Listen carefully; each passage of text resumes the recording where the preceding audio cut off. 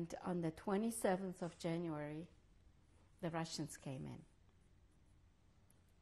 in. And they liberated us. A lot of people have bad memories from that, but I have good ones. I'm very grateful. As I was relating it to Petrenko, when he came to visit Los Angeles, that I had a particular wonderful story about a soldier picking me up, sitting down and rocking me in his arms, and the tears were just flowing down his face. And I can never forget that as long as I live. Just to look at him and figuring in my head, you mean there's somebody, like somebody out there cares about me? It was the first time I had this kind of feeling. I thought only your mother or somebody, but somebody caring about me. It was overwhelming. He wanted to share his food, and he had slonina, which is like slab bacon. And I showed him my stash of bread, and I said, no, that's all I want is the bread. Look how much I have. But I did take a little piece of his black bread.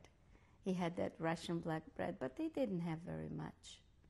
The soldiers didn't look like the Germans all dressed up. They looked kind of tattered and worn and beaten up.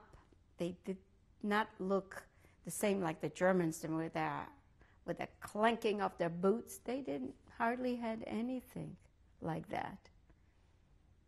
And this is my recollection of the Russian liberation. And after that, I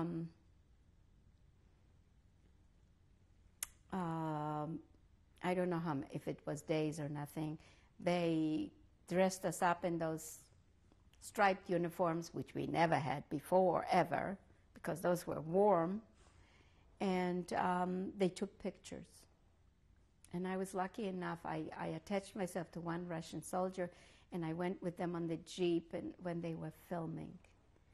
Now, the films that you see at Liberation of Auschwitz are unreal, and no human being can explain it, what it looked like. I'm sure you've seen the pictures. I'm sure you saw real pictures that they show. Well, this is what we were liberated with. There were bodies everywhere that died afterwards, and those were gathered up in front of each camp and put in big piles. And we were lucky it was winter, so the bodies stayed intact, and they were not causing any health hazards. That's what we found out later. Of course, I was a child. I didn't know all these stuff. All I know is that when I went around with that Russian and they were filming the devastation of Auschwitz with those mass graves and all these things that you only see on film. This is what we had in Auschwitz.